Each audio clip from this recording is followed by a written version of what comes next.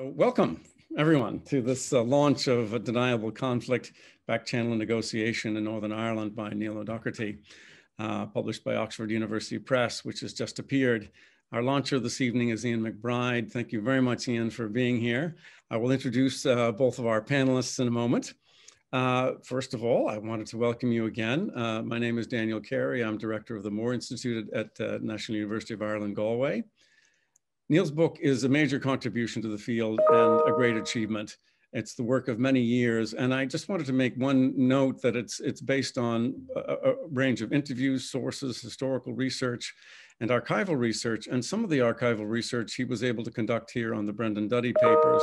But there's a particular reason why he conducted the research here, because he was responsible with the Duddy family for the archive coming to NUI Galway. So a source of great inspiration to us. And there was a wonderful launch of that archive that I remember very vividly with the Duddy family in Galway. So just wanted to mention that in particular.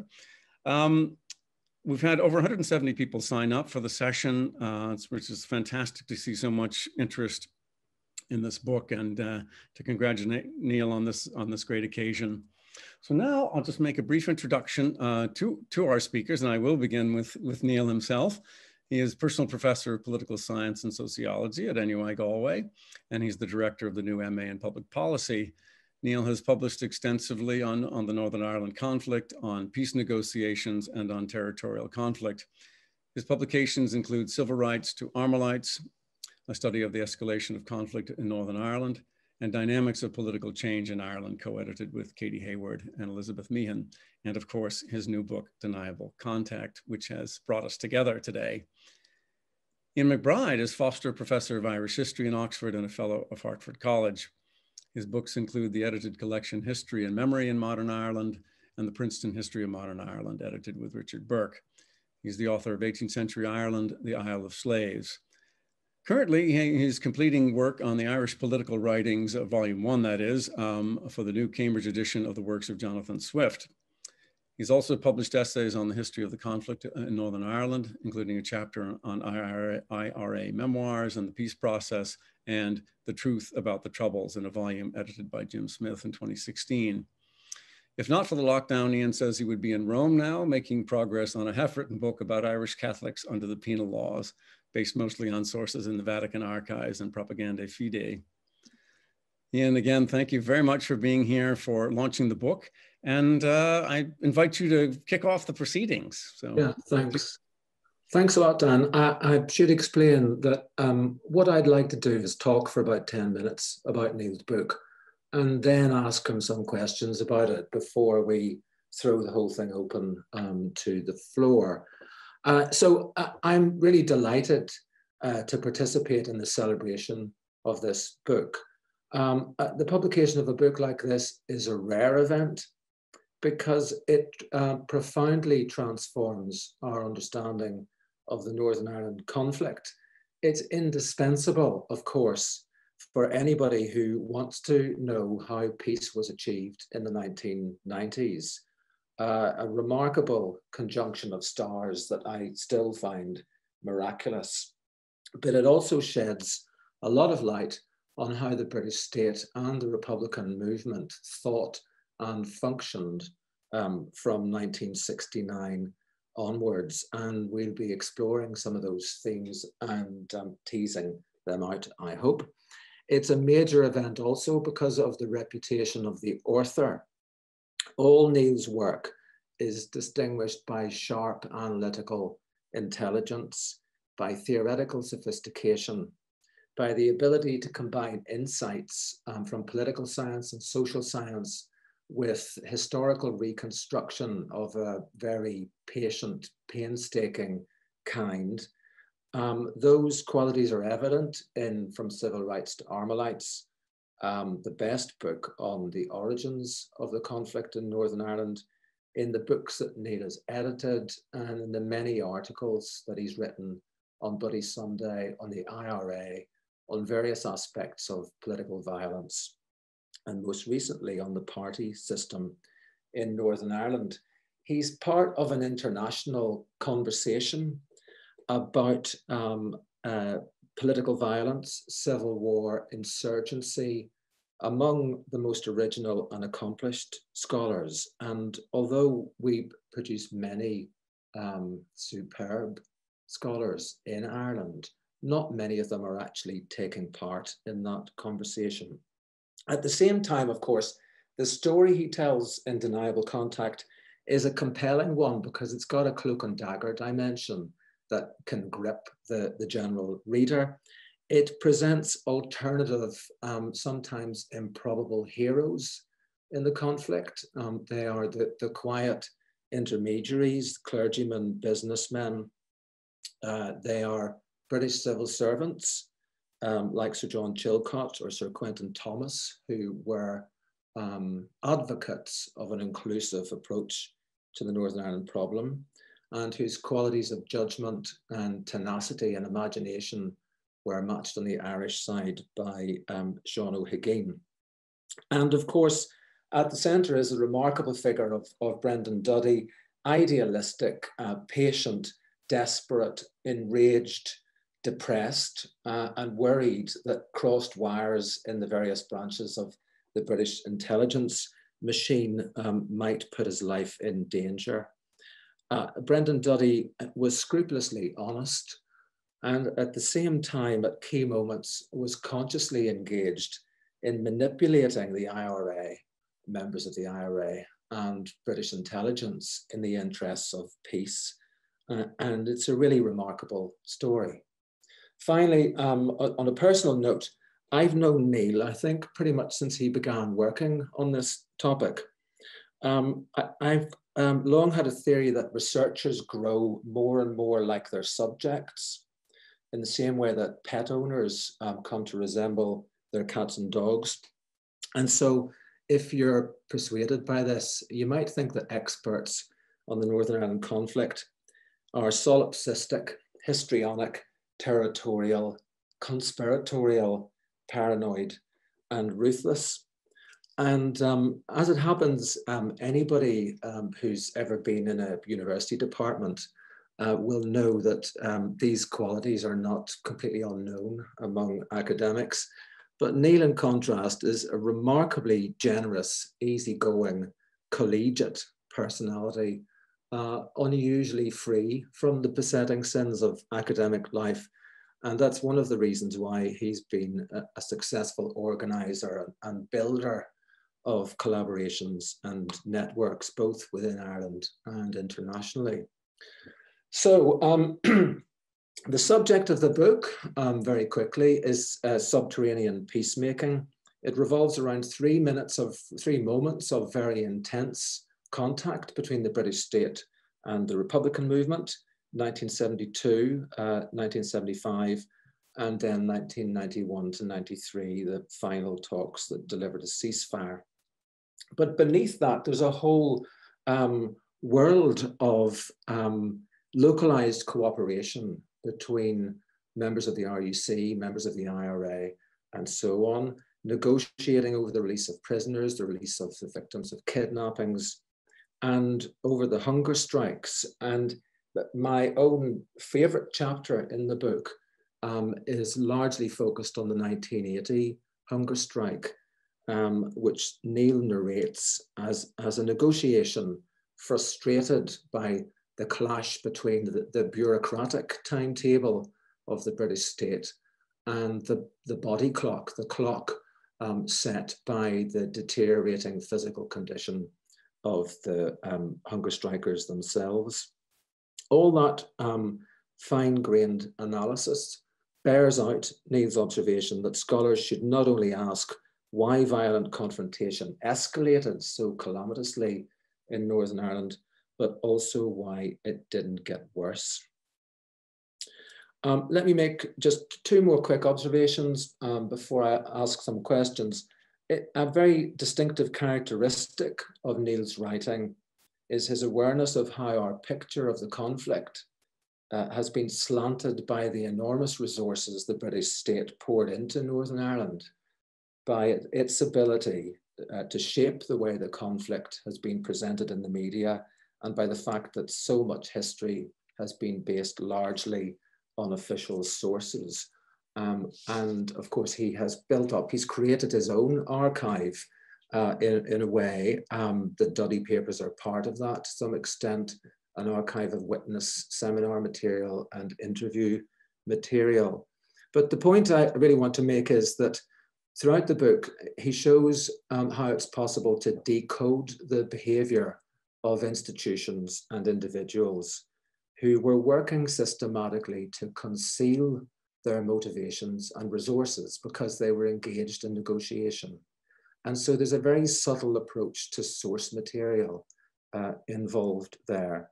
As Brendan Duddy put it in one interview with Niall, in back-channel diplomacy, quote, "You halved everything you read in the media, or you took it as the exact opposite," unquote.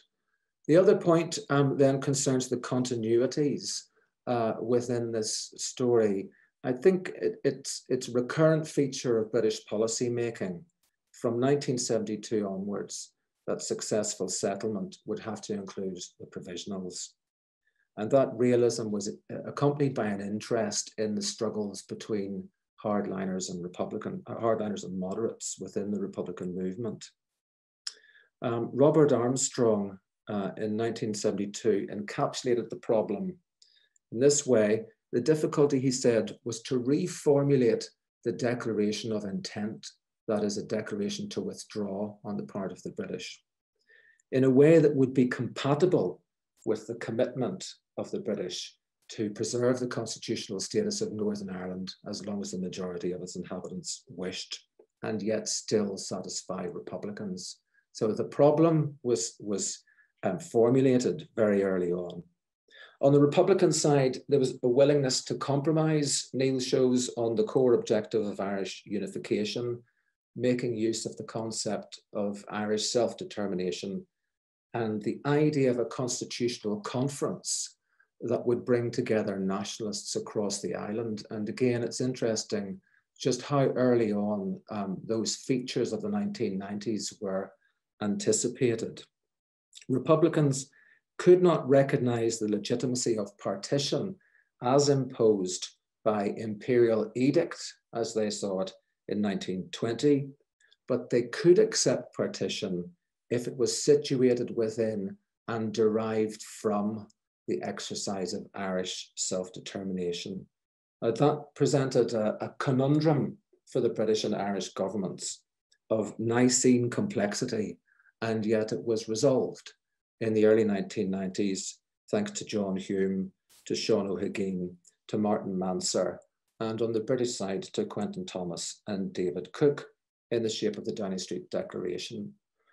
So Niall, I guess my first question then is about this continuity, and it's about the sense of missed opportunities in the 1970s. And missed opportunities is explicitly or implicitly a recurrent theme in the book. And I wonder how far you want to push that idea. Yeah, thanks, Ian. That's a great question. And thank you so much for that introduction. It was really lovely. And you brought out so many aspects of the book that I'm proud of. And it was really nice to hear that sort of recognized. So I don't want to push it too far. So the danger is that we say, oh, there could have been a peace settlement in 1972 or 1975 if somebody had just behaved a little bit differently. I don't think that's true. But I think that the reasons for the failure are not the reasons we've been told.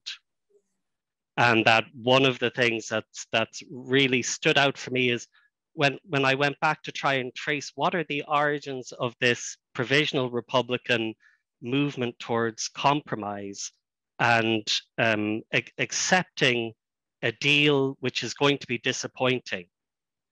When do those moves begin? And people associate that with the leadership in the late 1980s of Martin McGuinness and Gerry Adams.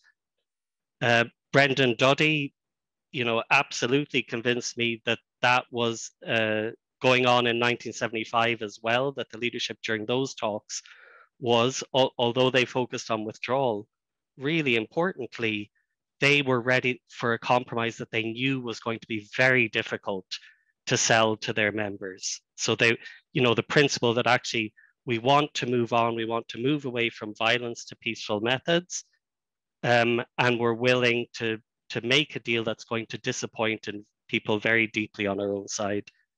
But when I went back further, it's extraordinary that you see that this process really begins at the very moment where the provisionals emerge as a significant force in 1971, at the very beginning, when they formulate their demands, that when you look at those sort of the conditions they lay down for the end of their campaign back in 1971, they don't demand unity. They don't demand the end of British sovereignty. They don't demand, you know, a whole series of impossible things. They actually have these really interesting, quite open demands where you can see clearly that even if the British government doesn't meet their sort of three central demands at the time, the British government could absolutely go 2/3 of the way or 3/4 of the way to meeting them. And that might well be enough in the right circumstances to allow the provisionals to end their campaign. So I think from a very, very early stage, the leadership, without over egging it, they see that, you know, endless conflict, endless violence is no good for the movement, that there has to be a transition to peaceful politics. And that from a very early stage, I think they know that that involves very deep compromises. Mm-hmm. So what do you think the war aims of the Republican movement were? Because I think it's very clear from what you've written that there's greater flexibility and thought in republicanism than many accounts have suggested. But you've got this term, the resistance point, that arises in negotiation. What was their bottom line, do you think? Yeah, so the resistance point, for people who don't know the negotiation terminology, that's the point below which you will not settle, you will walk away, you will prefer not to make an agreement. And I think a party itself, neither the Republicans or the British, could accurately identify their resistance point until they were engaged. And that actually it's only in the process of engagement with the other side that you see what problems emerge on your own side with people who are resistant to change. So that the process of engaging with the other side starts off, it triggers all these internal struggles. And then you begin to see, well, what will your movement actually accept? And then, yeah, so in a sense, your resistance point is only clarified in that process of engagement when you actually have to make those decisions. That's a great answer. Okay, I'm just going to read you something from the book, quotation.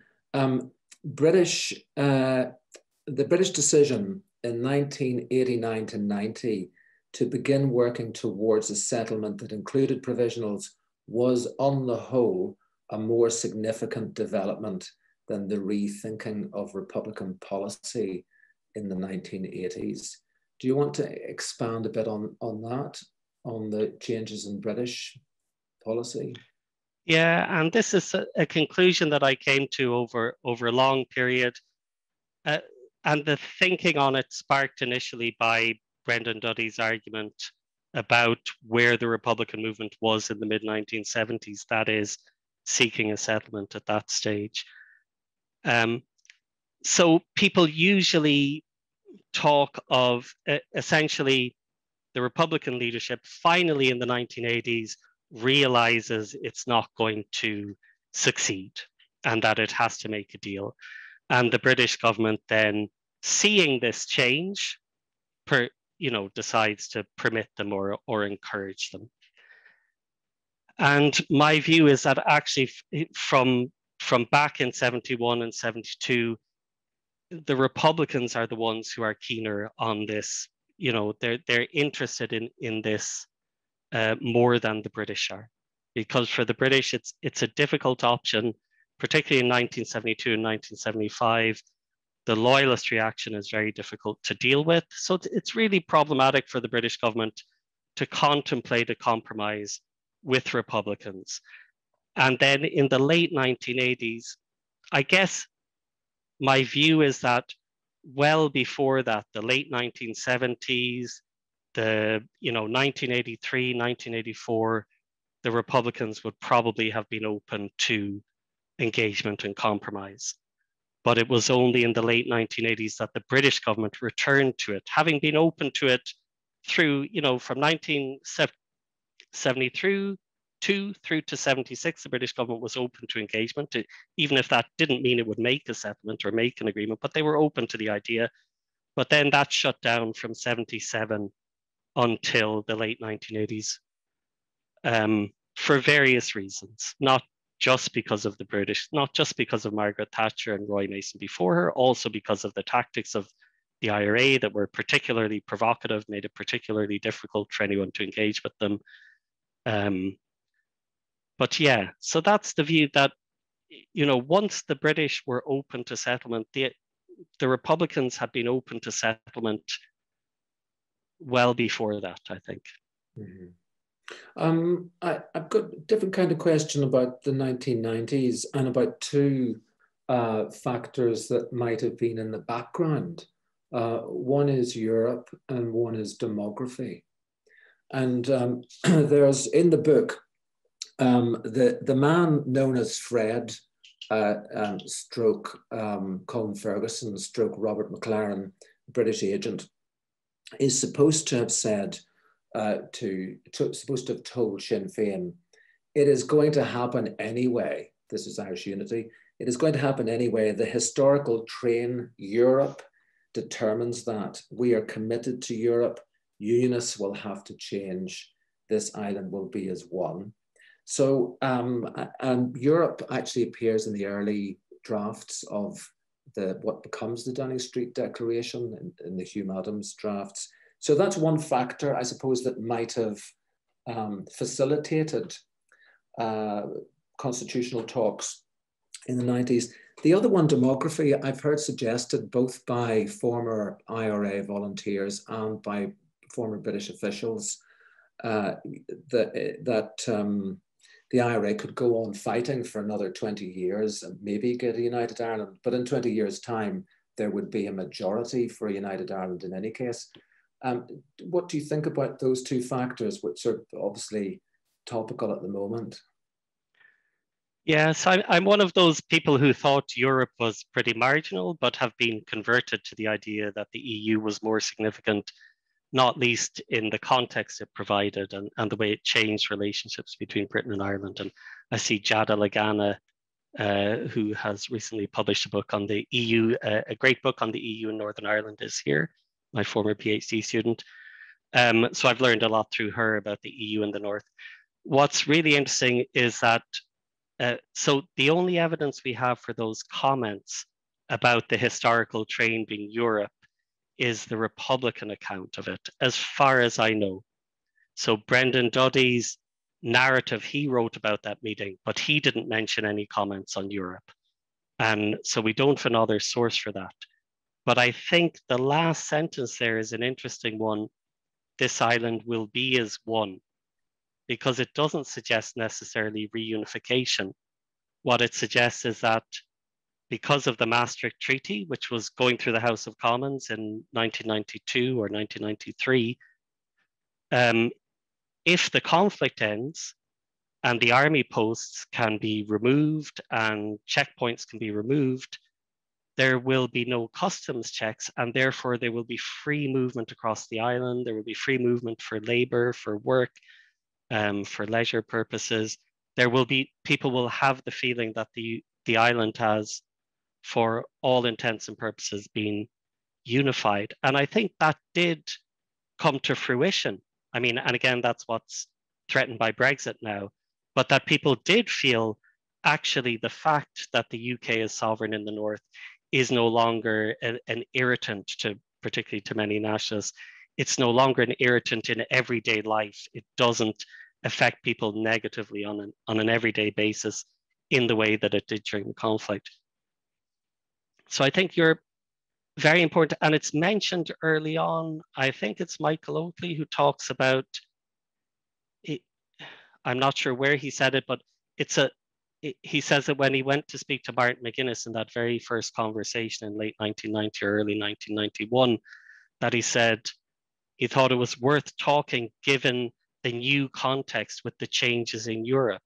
So even at that first, and that was before the British government had approved contact, there is a sense among those involved in back-channel contact that the Maastricht Treaty changes the conversation and opens up potential for, it makes the chances of peace better. Mm.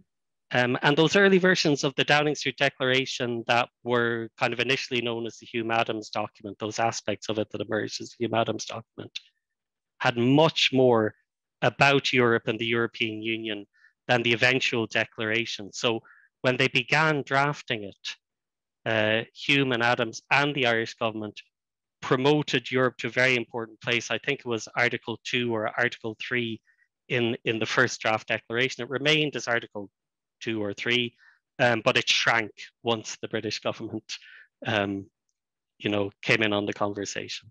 Mm. Sorry, and the other one was the demography. Yes, I think that's in the background. Yeah, sorry. Yeah. Demographic change.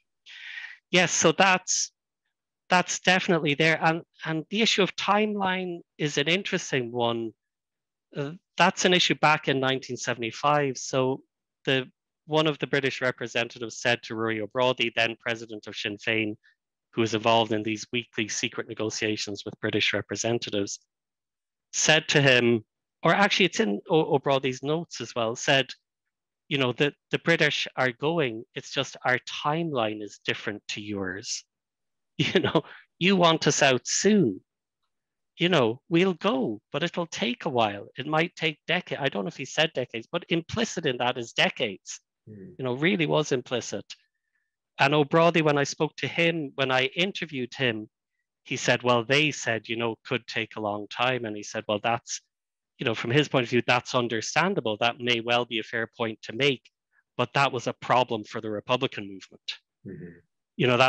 That wasn't going to sell it. Yeah. They weren't going to be able to make a deal on the basis that in the distant future, there would be a change. Yeah. So, Niall, I shouldn't ask you too many more questions, but I suppose the one thing that's left on my mind is what you think the known unknowns are. What are the things that still bother you about this story? What are the mysteries that you think are not yet solved?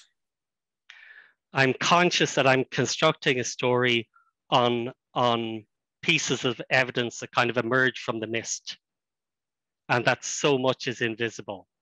And I tried to make claims that could be sustained by the evidence that we have, while being aware that there may be other evidence that emerges in the future, or evidence we will never get, that changes our understanding of this. But I think kind of the story that I've told, the version is sustainable, that it may be modified in certain ways in the future, but that in its broad outline, it's sustainable. And yeah. Okay, great. Well, Niall, like Sinn Féin after the Downing Street Declaration, I've actually got 80 questions to ask, but I should probably shut up and make some time for some of the audience to get involved. Thanks very much, Ian. Yeah, so what's going to happen now is I think maybe, Niall, you wanted to make some remarks and some acknowledgements. So I think this might be a good opportunity to do that. In the meantime, just to alert the attendees, I'm now going to promote you to being panelists. Do not become alarmed. This means that you will have some additional functionality.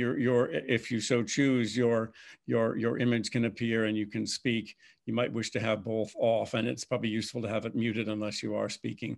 That's a little bit of a slow process, but anyway, just to alert you that that'll be taking place. So maybe, Niall, I can sort of hand over to you, and then I'll do that busy work behind the scenes. Yeah, thanks, Dan.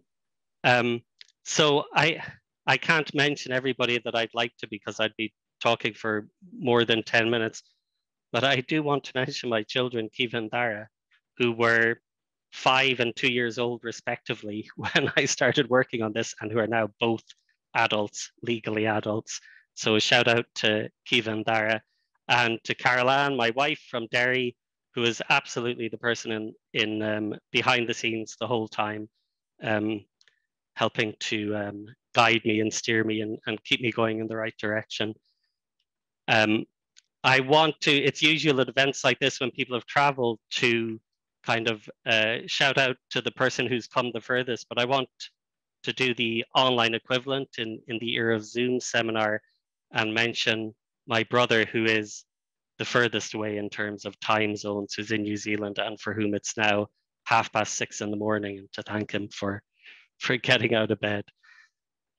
So just to say, you know, a lot of people out there in the acknowledgements, lots of people have been hugely important to me, are here today. I'm sorry, I'm just seeing on the screen Brendan O'Leary and Brendan Moxivna, Lorenzo Bosi. I'm afraid if I start, it will take me too long to go on.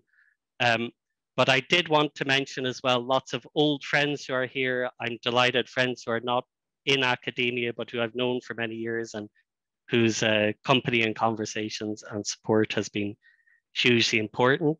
To mention as well, the family of Brendan Duddy, who have been in Galway a number of times, who've taken part in witness seminars, who've spoken about their own experience, and have been just, you know, hugely helpful in, especially after Brendan Duddy had a stroke and could no longer talk, and after he died, in continuing to talk about aspects of that experience that illuminated even further.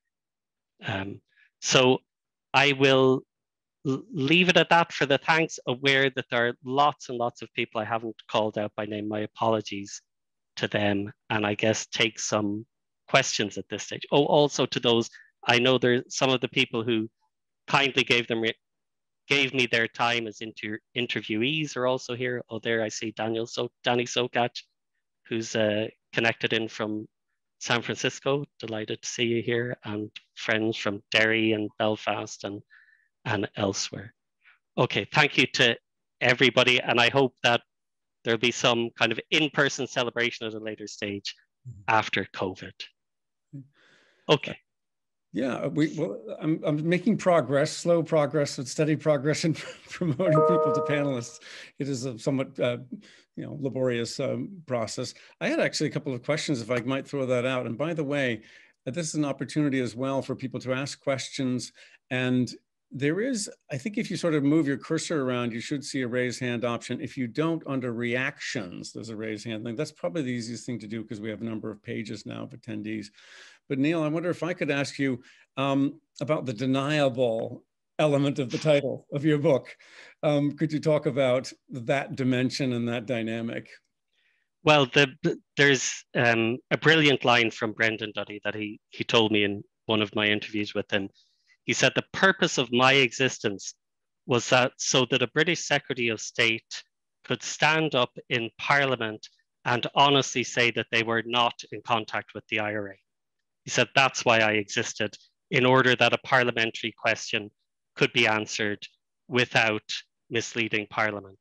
That they weren't actually talking to the IRA, they were only talking to him, an intermediary, who was in turn talking to the IRA.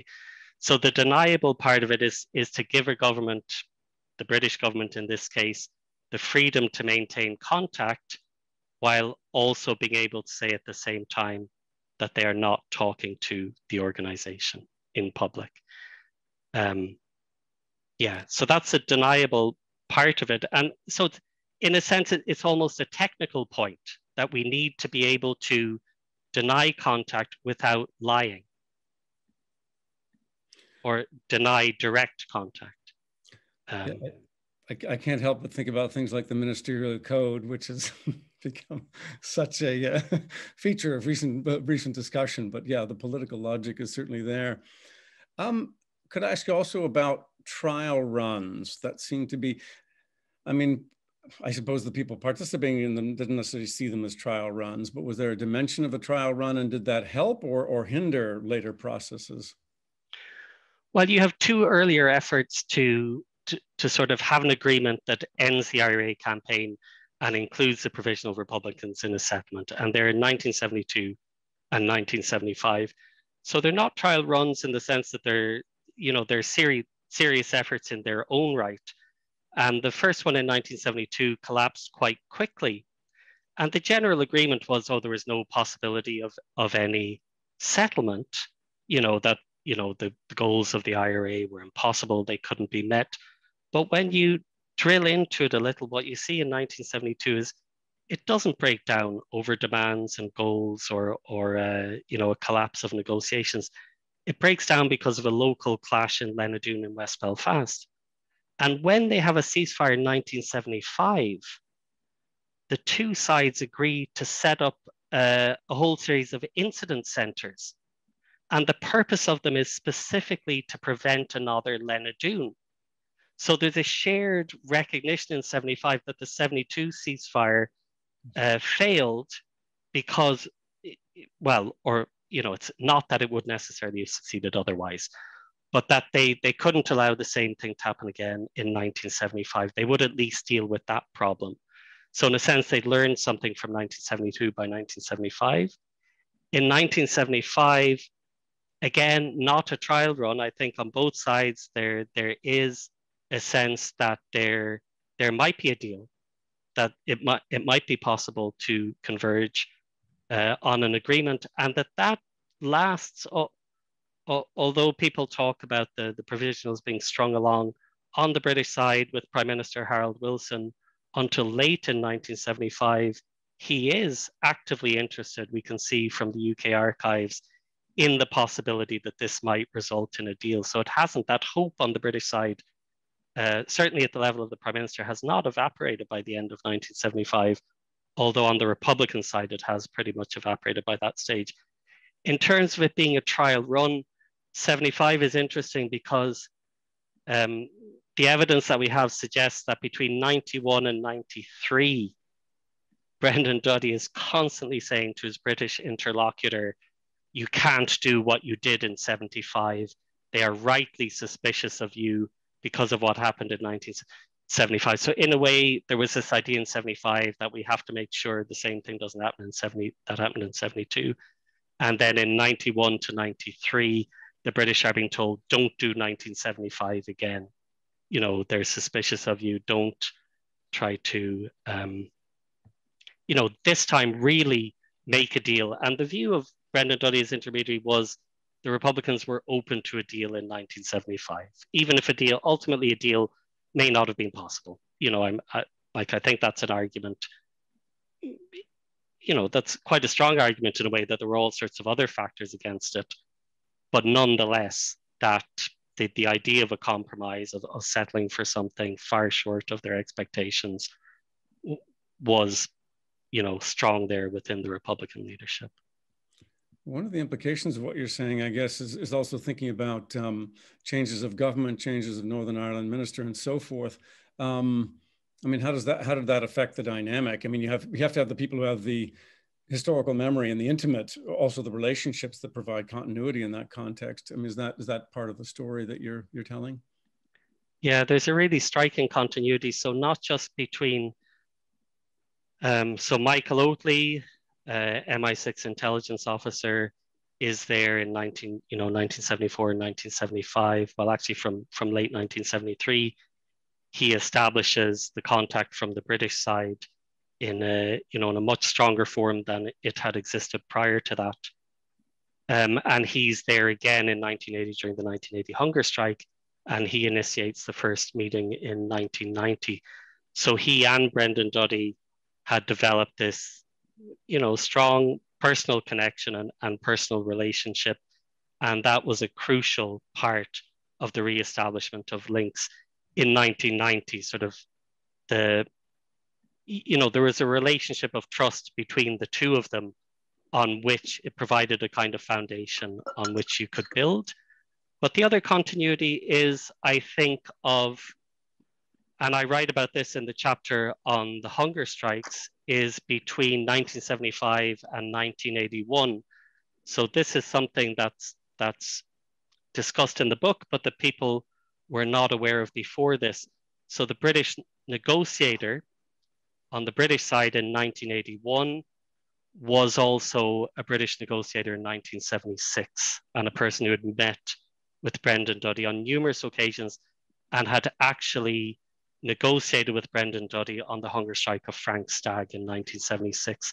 So the same person is back again in 1981 as the British interlocutor with Brendan. So in 1981, you have two people who have already 6 years previously negotiated a hunger strike. Fascinating. That is very, very interesting. It's actually maybe an opportunity to get you to say something a little bit more about Brendan Duddy and in your own relationship with him. Obviously a remarkable figure, but I don't know if you'd like to talk a little bit more about him. And yeah, I will. And then I see there's a question from Brendan O'Leary, which I'll take after that, if that's okay. Excellent. Dan. Yeah. Yeah, so Brendan and I'm conscious that members of Brendan's family are here, and of course we've met a lot and talked a lot, and I hope that they feel I did him justice in the book. But I wanted to convey as well in the book that it was he was emotional, as his family will say. He was a person of strong emotions. He was also an incredibly committed and persistent individual, but he was also tough.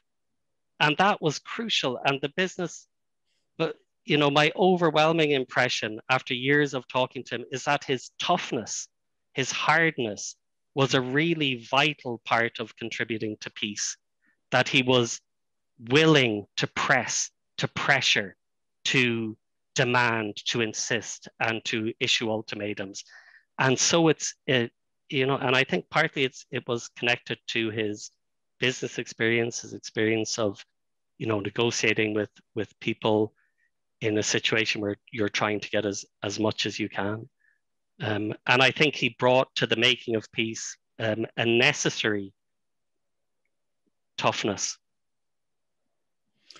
Very interesting. Brendan, yeah, please ask your question. Thanks.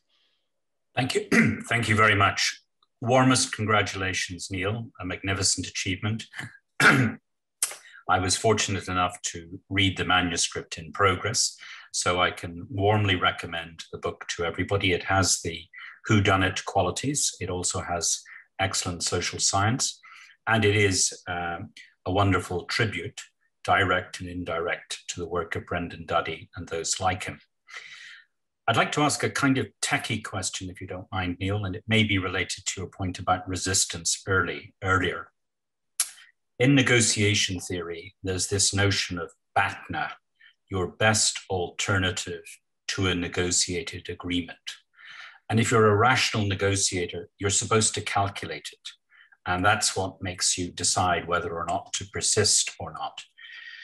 Do you get any sense on either side of sustained rational calculation of the BATNA? Is it happening? Or is this another example of worthless rational choice thinking? So there's a wonderful story that I was told by Leo Green, who was one of the Republican negotiators after he was released from prison in 1995. And I'm not sure if it was in the version of the book that you saw, it might have gone in later. But he was released in 1995. He'd been one of the hunger strikers in 1980. He joined the talks team. He went up to the Sinn Féin office in West Belfast, and the person behind the desk said, okay, you've joined the team now, take a copy of that book and read it. And he pointed to this red and yellow paperback, which anyone in conflict resolution, lots of you will immediately recognize as Getting to Yes, the book that popularized the concept of BATNA. And so like the Republicans were telling their ex-hunger strike, ex-prisoner negotiators, read about integrative negotiation, read about BATNA, read about how, how to make an agreement that's mutually beneficial. And so I think that conscious thinking about negotiation within the Republican movement goes way back. It's clearly present there. They're getting some bad advice in the early 1970s to bargain hard, old-fashioned. They're talking to trade unionists, specifically in terms of BATNA. Of course, what they say about BATNA, your best alternative to negotiate agreement, is that you should strengthen it, you know, to give you maximum leverage. So your alternative should be good. In the case of the Republicans and the British, that meant maximize your, coercive. you know, your victories on the battlefield, if you like. You know, the stronger you are in coercive power, the better your alternative to negotiation. On the British side, I once asked, oh yes, on the British side, a senior civil servant told me he had read a book on negotiation. Sorry, this is just an example, an anecdote. He said, yes, I don't think I found all that much that was useful in it. I think what's really crucial is the specific situation you're in. But I think on both sides, people are, you know, reading about negotiation, thinking about negotiation theory.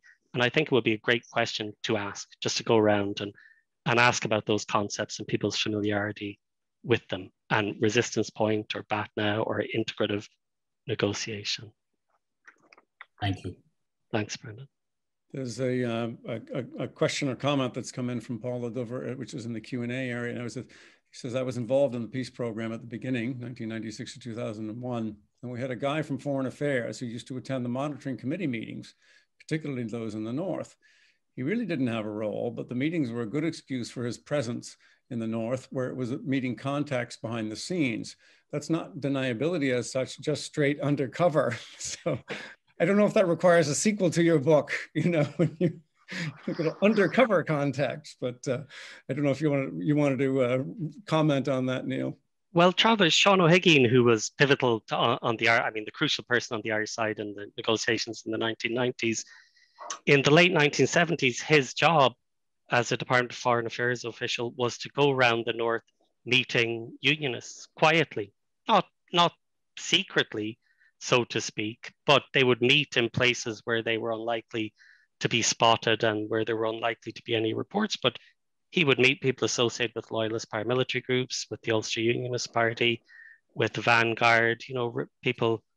And again, I think I spoke to Sean O'Higgins a little bit about that. And that's certainly worth these kind of informal visits. And I write in the book about the way in which MI6 officers, so much of their influence was exerted by these sort of popping into people for a chat. That's how you spread, you know, spread ideas and help to influence people. And you have the Irish Department of Foreign Affairs doing similar things.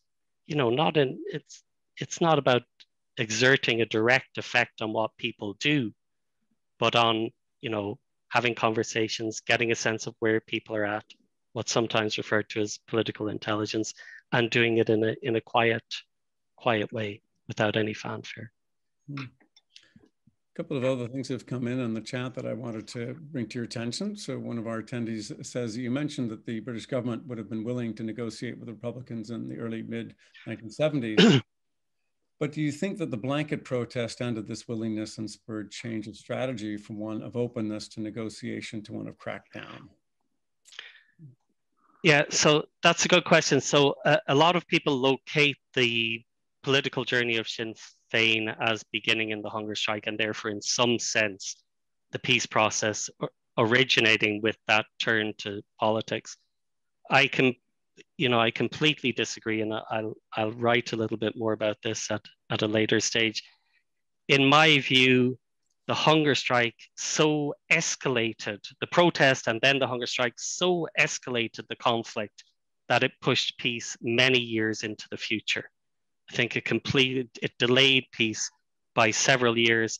And I want to just, because it's a topic that I think it's really fascinating, I wanted to mention two bits of information. People think of this as a clash of, you know, principles that can't be reconciled.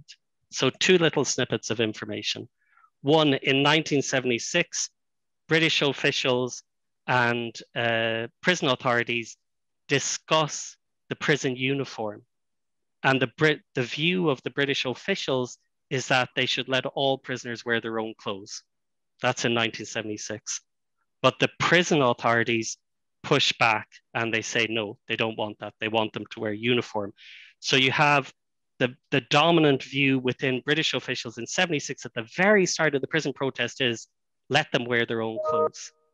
And on the other side, as the protest escalates in about 1978, Brendan Hughes, who led the first hunger strike, Bobby Sands, who led the second hunger strike, the two of them go to the other prisoners and they say, this protest is too punishing.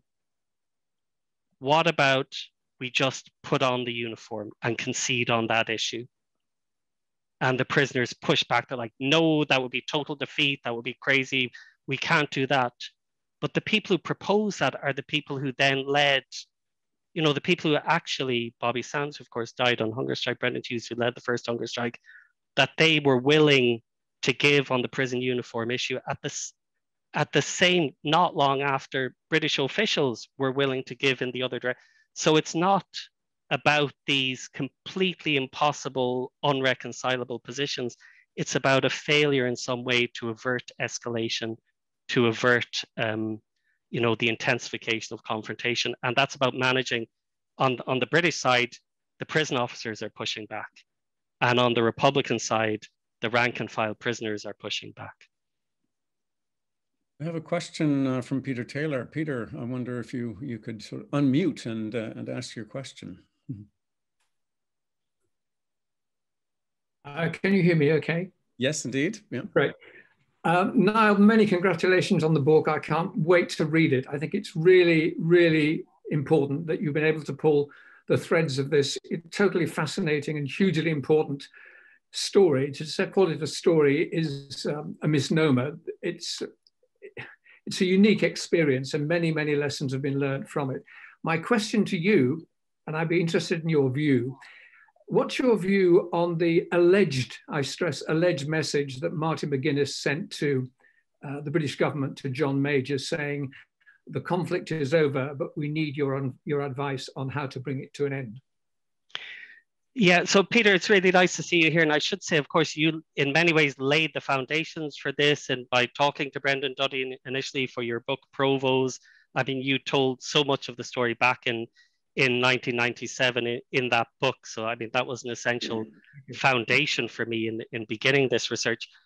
I write about the conflict is over message in the book. And I remember I'd spent about 3 years talking to Brendan Duddy at regular interviews, interviewing him. And I gradually built up to asking about the conflict is over message.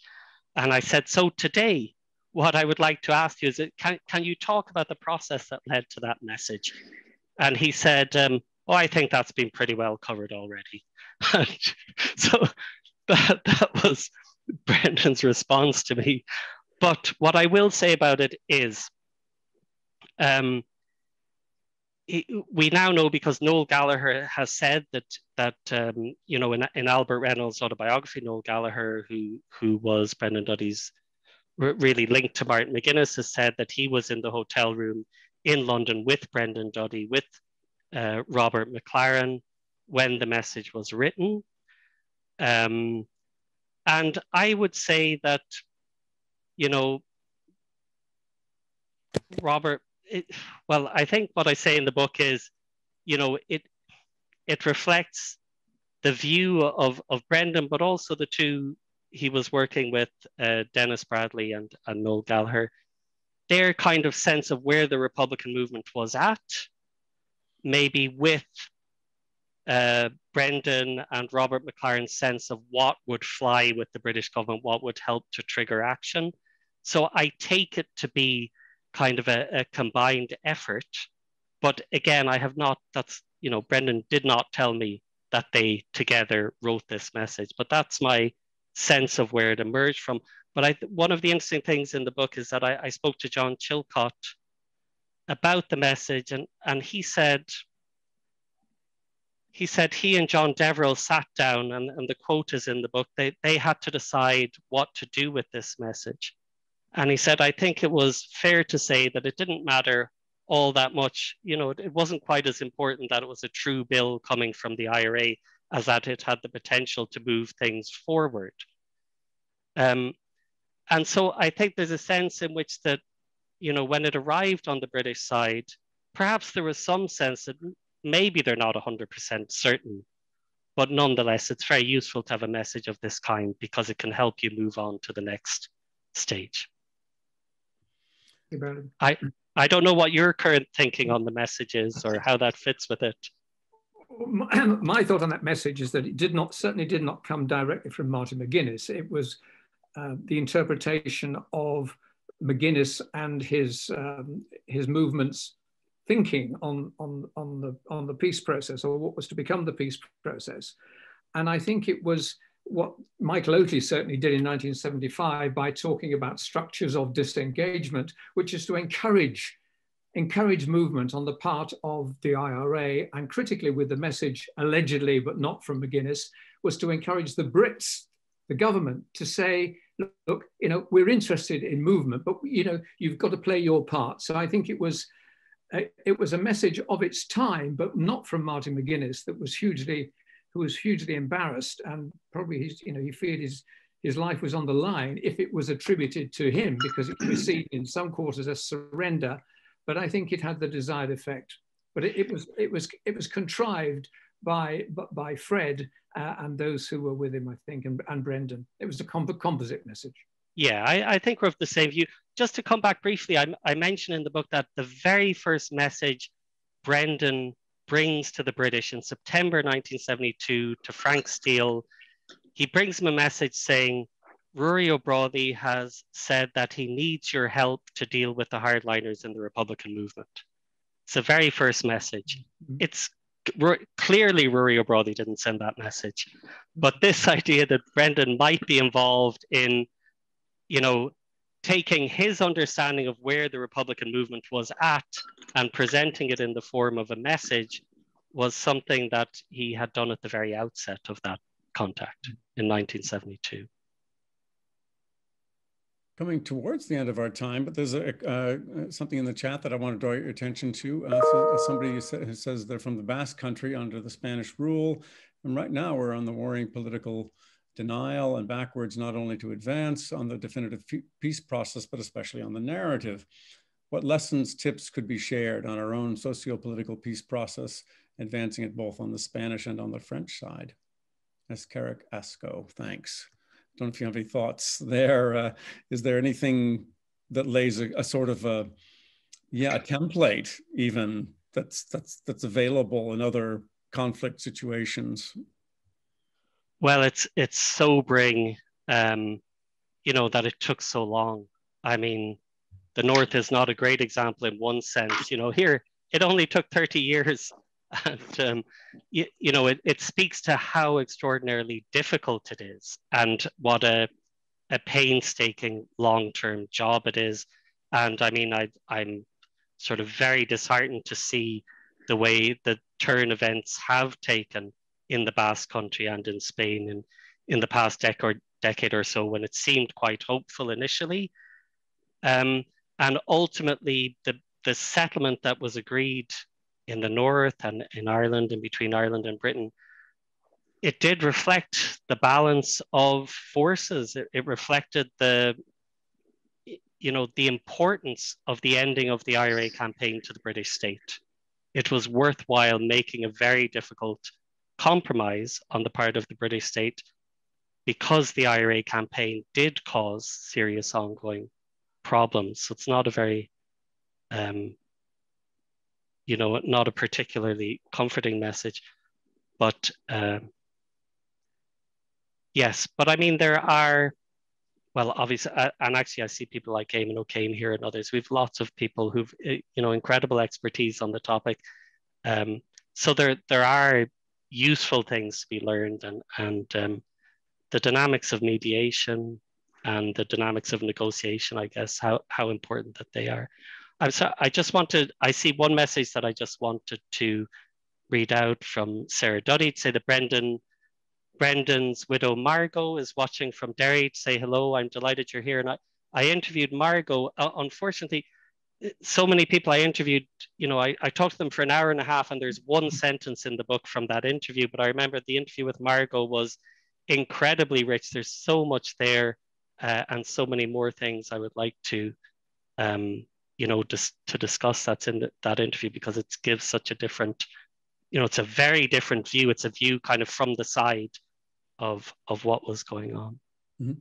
I see, Patrick, you have your hand up there. Patrick, do you want to ask your question? Hi, can you hear me okay? Can do, yes, fire away. Hi, Niall. Hi. Congratulations. No doubt it'll be a great read, you know. I'm being facetious, just looking at the price, and I'll wait till the film comes out, you know, get the DVD. Just a few thoughts, and not keep you. I suppose as someone who was involved in the armed struggle in earlier times, I'm just wondering on your take on the whole thing. I mean, it's as if that the movement went into armed struggle, yet wanted peace from day one. In my own personal opinion, I mean, I can't see where this derives from. I mean, the ceasefire of 72 came along very quick. It ended in Lenin, but it wasn't Lenin. I mean, with a loyalist rampage of killing, you know, so many 20 or 30 nationalists in the period of the 2 weeks, volunteers been arrested, British troops coming into nationalism.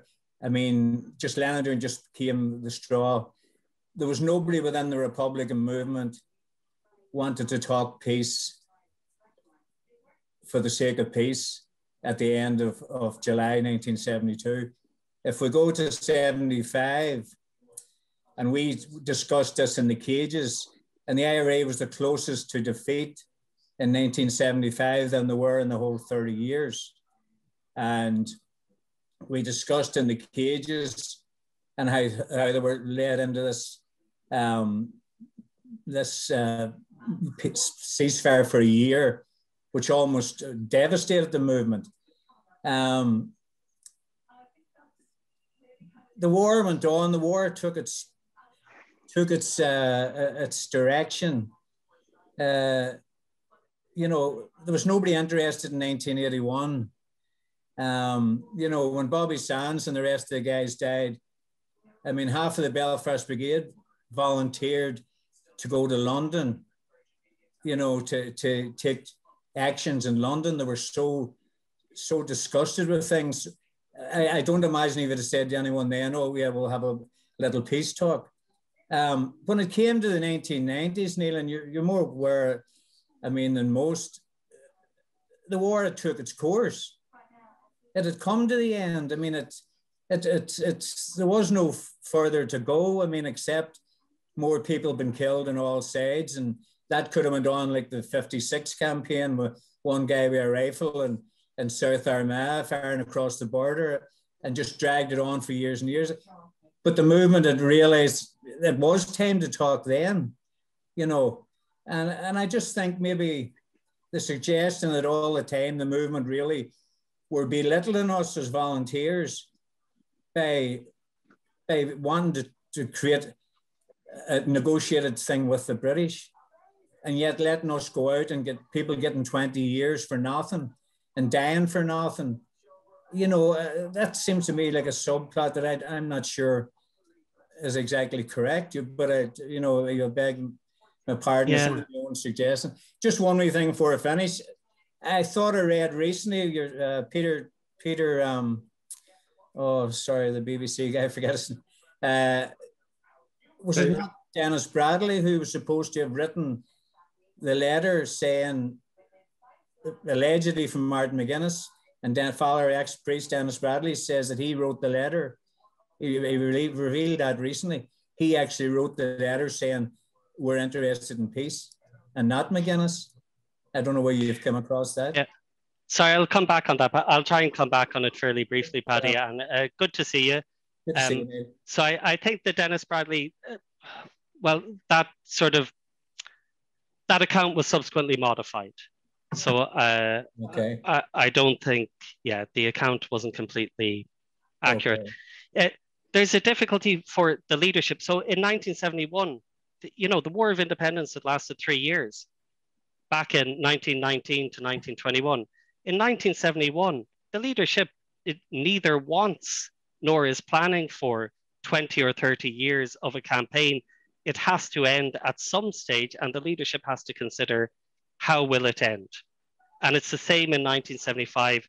How long? So I guess what I'm saying is that realization that, you know, sometime it will have to end, sometime it will run out of steam, that realization is there at quite an early age, or at an early stage.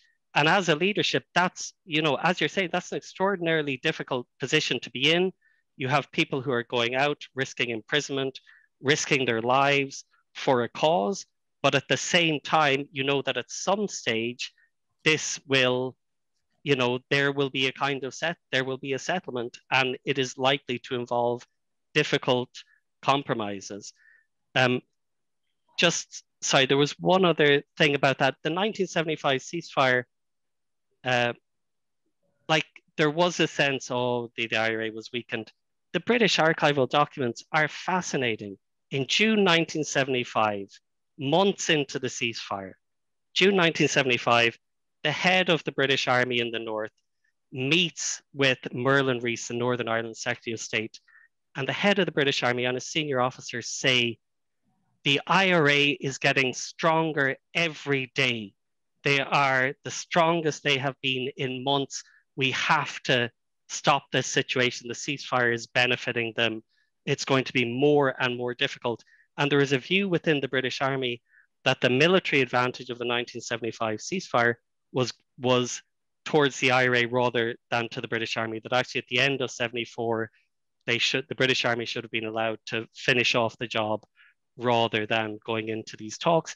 And I think the talks on the part of the British government were a genuine attempt. They took that risk, they took those chances because they saw there was a genuine attempt or possibility of a compromise peace settlement. And nobody knows where the compromise will end up until you've reached that final moment of deciding. So you may know it's going to be a difficult compromise, but you won't know what the shape of it is, what's feasible, until you're in the process and making decisions about it. Well, I might come back now to maybe to Ian for just a thought. And I don't know what, Ian, in the work that you've done historically, are there any precedents for this? You're dealing, of course, with a period in which, and so much of Niall's work has been done through oral history naturally, but is there anything that you've found historically that resonates with some of the stories that have emerged, partly from our discussions tonight or from the book? You're muted there, Ian. Yeah. Sorry, it was muted.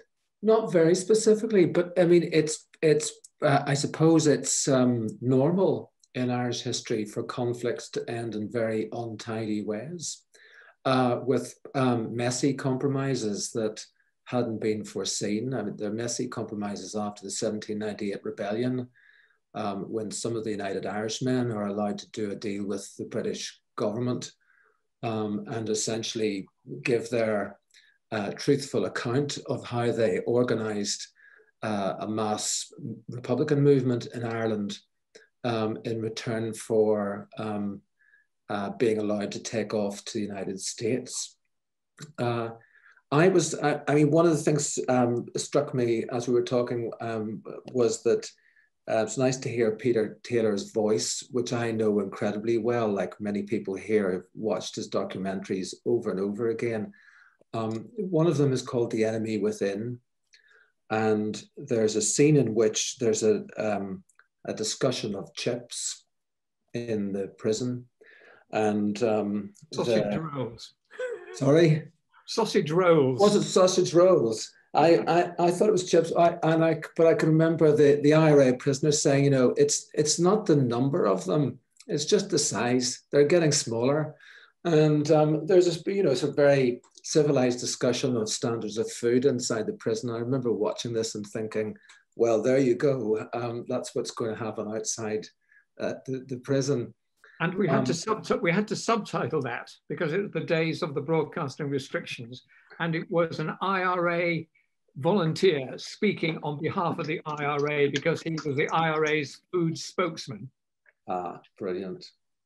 So, I mean, but that's one question I had. I wondered how far discussions inside the prison influenced political directions and political possibilities outside. There's another question about the 75 ceasefire or truce. It's an interesting one because it would be presented by Gerry Adams as a mistake. And yet Adams must have learned from it. Niall talked about what the British learned from it. And clearly Adams must have studied it in the same way for lessons, even though in a sense that truce was part of the story of the rise of Adams in a way. It was the negative example that proved why Adams's leadership was possible. So there's a few, they aren't comments, they're further questions, I suppose. The only other thing I want to say is please do buy the book. Oh, I should take this opportunity to say that although it's outrageously expensive because these academic pricing models, there is a voucher code, which maybe we can send to people on the attendance list. It makes it a bit cheaper, but also the go-to solution for such an expensive book as well is to ask your library to order it or get it through a university library or your local library. But I don't know, Dan, if we can share that voucher code or not. Yeah, I'm going to try to work on that technical challenge. Shauna Duddy wanted to say a few words. So Shauna, I wonder if you're available there, if you could unmute, and over to you. I just wanted to thank Niall for the book, and I think we would be right in saying from the whole family that we're very proud of it, that you did a good job, and maybe that some people listening know how much we had to suss you out before we handed over the material. And I would say that we're probably very glad that we did, although at the time it was a bit from behind the scenes to actually go ahead and agree to give them the archive to Galway. And I just think listening to your book and the bits we've read and the I've read, we think you've done a good job. Thanks, Sean. I'm so glad to hear that, and relieved and glad to hear that. Thank you. I'm delighted to hear from you as well. No, we've had a good enough read at it, but not thoroughly enough to throw anything back at you yet. But I'm sure we'll find a few things. But it was a long journey. Just for quickness, one night me and Niall went down there in November, and we were having a lecture in the theatre in Galway University, and it turned out it was the wettest night in Ireland in 80 years. So you can imagine the turnout. And it was when I got inside into you put information up on the board that my father had given you, and then you put information from the queue in England, you know, the information that the British government had, and you matched everything up. So we were able to go back and say, this boy does his homework. He's a hard worker and he is thorough. And that was what started the confidence to think that you would get the work. But anyway, all the best, and I hope it's read through. And my father would be really proud of it, more important. Yeah, thanks a million, Shauna. And I learned so much from your father. He really transformed my understanding of things. Yeah, well, the work was there. Thank you. Thanks. That's a great note to end on. Perhaps at this point we should come to a close. We've run substantially over our allotted hour, and I want to thank everybody for being here, and above all Niall for this fantastic book.